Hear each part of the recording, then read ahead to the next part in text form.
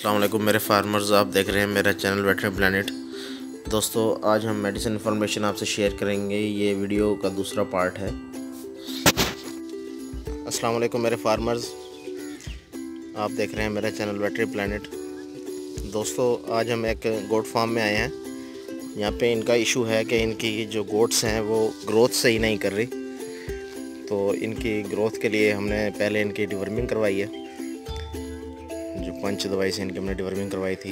अब इनको growth promoter के तौर पे हम जो है इंजेक्शन लगाने लगे हैं। ये देखें, ये हमारे पास इंजेक्शन है ADEB कम्प्लेक्स, जिसमें vitamin A, vitamin D3, vitamin E, vitamin B, vitamin B3, vitamin B6, vitamin B12 इसमें शामिल है। ये ग्रोथ प्रमोटर है, जिसकी अगर हम बड़े जानवर में गाय भैंसों में लगाने लग जाएं तो 10 से 20 ml डोज़ है।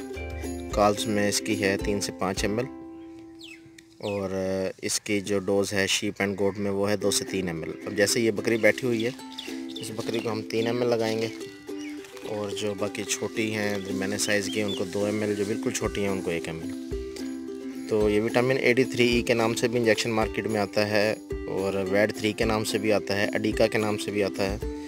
तो मुख्तलिफ़ नाम से जो है ना ये इंजेक्शन मार्केट में अवेलेबल है। तो उम्मीद करता हूँ ये वीडियो आपको बहुत पसंद आई होगी। अल्लाह। लाइक कीजिए, शेयर कीजिए, कमेंट्स कीजिए, और अपनी कीमती राय से हमें आगाह कीजिए, और मेरे चैनल को ज़रूर सब्सक्राइब कीजिए। अल्लाह हाफिज़।